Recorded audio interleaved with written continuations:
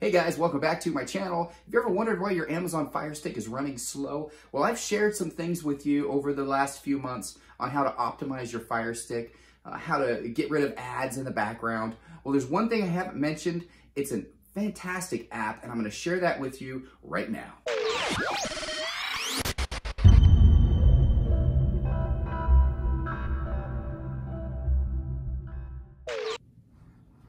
All right, guys, got you in on the screen here. Just wanted to share another app with you guys. I think everyone should have this app on their Amazon Fire Stick. It's called Background Apps and Process List. What this does is it will actually show you what is running in the background, what is taking your resources. Why is your Amazon Fire Stick so slow? Why is your data being used up so frequently on your VPN? Well, this is why, guys. It's because you're not closing your apps. You have to close your apps when you're done with them. Most people just go from app to app to app. So I could go from Cinema over to Morpheus, watch a movie, go down to YouTube TV, go over to Live TV Net, play a game. Well, all of these things are now all running at the same time. A lot of people don't realize that. So let's go ahead and get the app. So go up to the very top of your screen, go to the magnifying glass and type in background. This is an actual Amazon recommended app. It's called Background Processes. Just go ahead and scroll down here. You see that highlighted right there. Go ahead and open it up. It'll ask you to download it. It's completely free. Go ahead and do that. Once you're to the point where you've done that, go ahead and click on it right here and let's look at it. So I have not, on my Amazon Fire Stick, I have not powered it down in a day and a half because I wanted to share with you. As you can see, okay, I have all these things running in the last day and a half. So these are all things that I have gone through.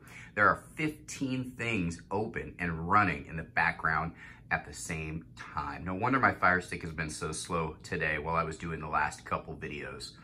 It's because I wanted to show you this video and show you that things in the background do not close by themselves, okay?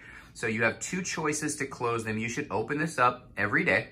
If you do not completely power off your Fire Stick, this is definitely an option for you if you want to use it throughout the day and keep everything going smoothly. You just need to close the app. So let's do it. Let's close some apps. So let's see. I don't need HBO now, so just go ahead and click on it and then force stop.